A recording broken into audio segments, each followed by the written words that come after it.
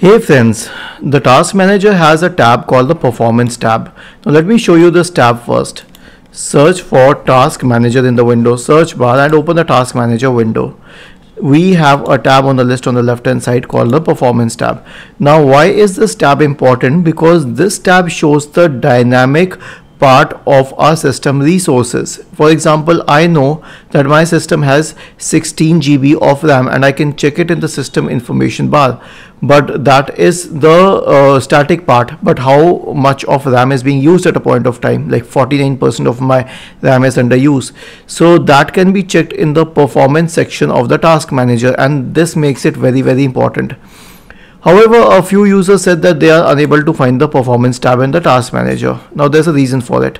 First thing, when we open the task manager, now in my case it's already expanded, but for a lot of users they have the compressed form of the task manager, this form.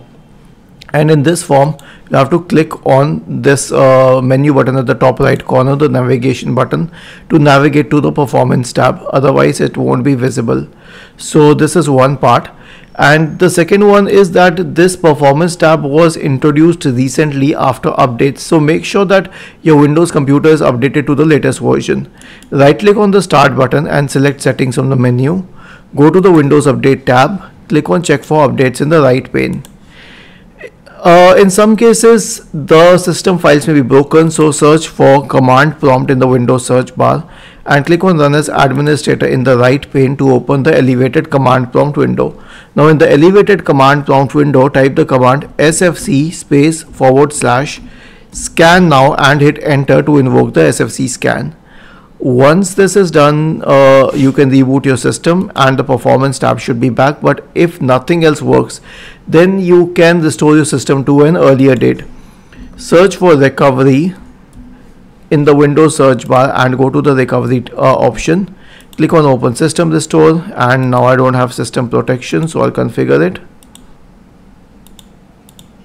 And if I have let's say system restore point, I'll proceed with it, but I don't have it right now, so I'm creating one.